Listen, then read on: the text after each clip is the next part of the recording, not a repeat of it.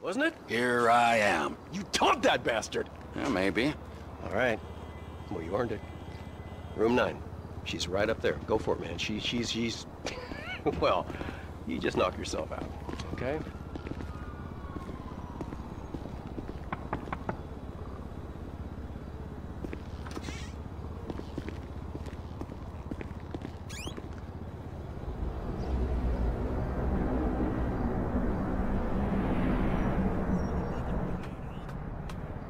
Hey, hope you had a good time up there, Tone. Listen, I don't know if you feel up for it or anything, but maybe you could go give Lenny a wake-up call.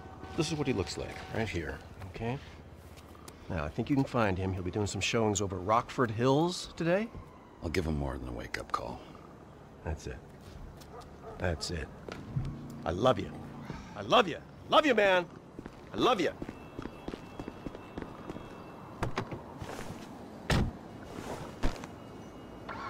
Oh, hey, that's my car. Yeah, I'm taking it.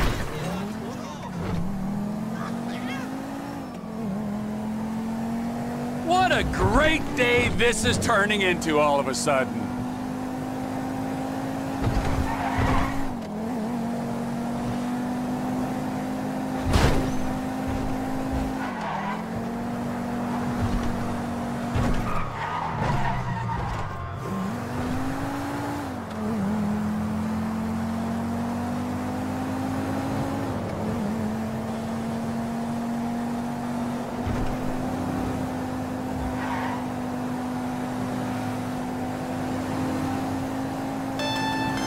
If it isn't my favorite real estate broker.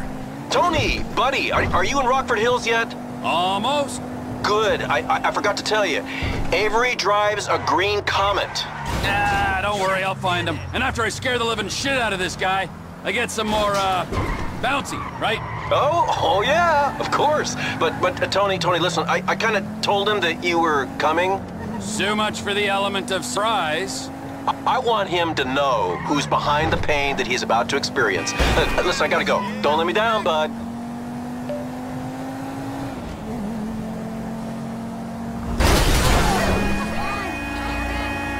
This car's gonna be parked outside your house. Sweetie! Oh my God! Shit, dude!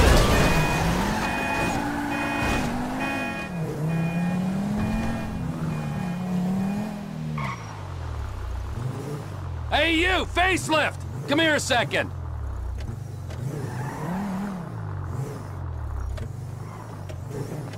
What did you call? Oh! Oh!